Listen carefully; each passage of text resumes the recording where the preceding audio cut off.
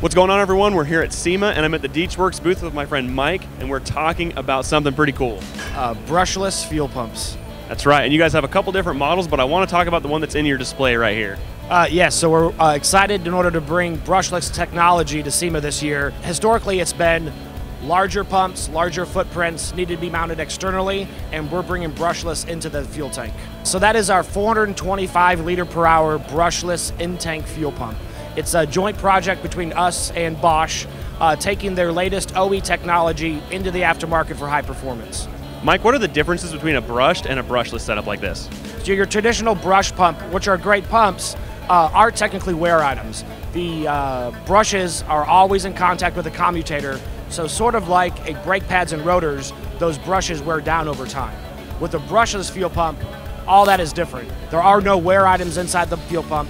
The fuel is not coming in contact with that, and so you essentially go from something that's a wear item to something that has no wearable internal moving parts. The big difference is our industry talks a lot about E85 compatibility, which is important with fuel pumps. With a brushless fuel pump, you go from E85 compatibility to E85 proof. You can run any fuel through them: methanol, Q16, water. We're running water through our brushless pumps all week long here at SEMA, and they don't miss a beat. That sounds a little bit complicated because ethanol can tear some stuff up. We're trying to make brushless as easy as possible. So the difference between a brushed pump and a brushless pump will need a controller, and that can intimidate a lot of end users, but we've taken the complication out of it. We've got a very simple controller that's integrated into the connector, so it's compact fitment, and the controller will come pre-programmed so you can wire it just like a regular pump. We will have end user definability to program it in the future, but for those who just want to plug and play, it'll be super easy to use a brushless pump.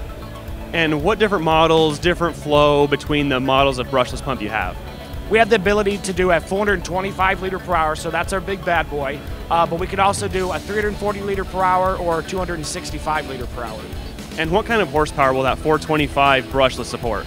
You know, the horsepower question is always one of those ones. It all depends, fuel type, what pressure you're running, things like that, but that size of pump could take you anywhere from 600-700 horsepower on a boosted E85 application all the way to 1,000 horsepower on an NA gas application.